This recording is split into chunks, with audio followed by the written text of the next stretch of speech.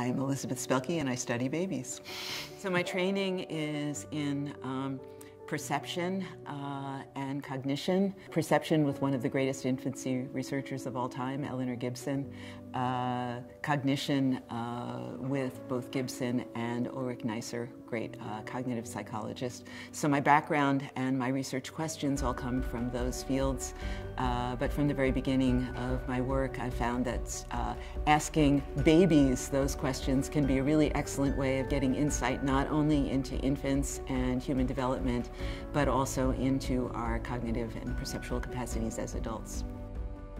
I think the most fundamental question is still to be answered, which is we've learned a lot about what infants know at different ages. This is important to know, and we've learned a lot about that.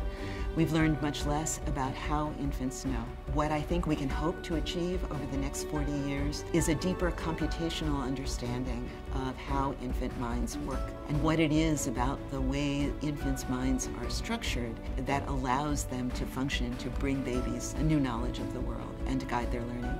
And I'm also most hopeful about progressively closer and closer alignment between the study of cognitive development in infancy and the study of cognition as it takes place in other disciplines. In computer science, looking where people are attempting to build cognitive capacities and learning capacities into machines.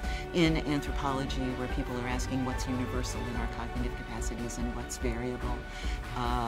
In fields like linguistics, where people are asking what are the conceptual foundations that allow humans to learn language and then allow us later to use language, in part as a tool for understanding the world, and in basic abstract disciplines like philosophy, where we ask what is knowledge and in what ways are we humans able to get access to it.